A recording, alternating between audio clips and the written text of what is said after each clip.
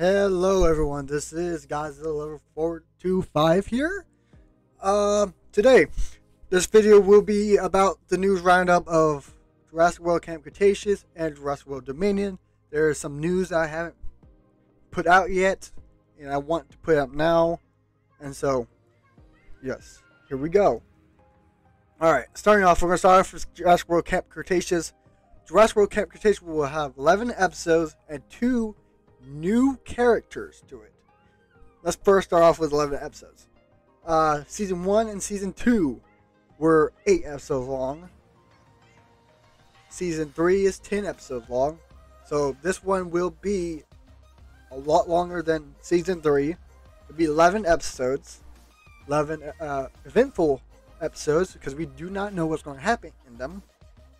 But episodes nonetheless. Alright. Along with this news came the news of 2 new characters going to be showing up. I do not have their names right now, but I will have a separate video talking about these 2 characters and what their importance will be in the story and who they will be overall. So, that is it for Jurassic World Camp Cretaceous.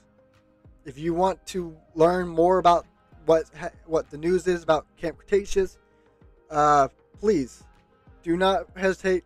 Go down to any other YouTuber. They probably might have a little bit more information for you, but this is what I had to scrounge up at the current moment in time. Go ahead and do that. Next up is Jurassic World Dominion. Post-production is done for the film, meaning trailer may be coming soon. This is very exciting. We are almost 6-7 months out from the film's release. A trailer is most likely the first trailer will be coming out soon, most likely in December. That's my guess. End of November or sometime around December time is when the trailer will be coming out.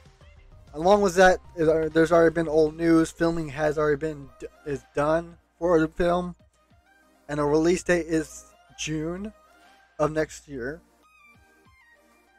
So when it comes out, I will be doing a review and stuff for it and everything. So yeah, this has been a quick news roundup. I hope y'all enjoyed. This is quite low. And I'll see y'all next time. Goodbye, y'all.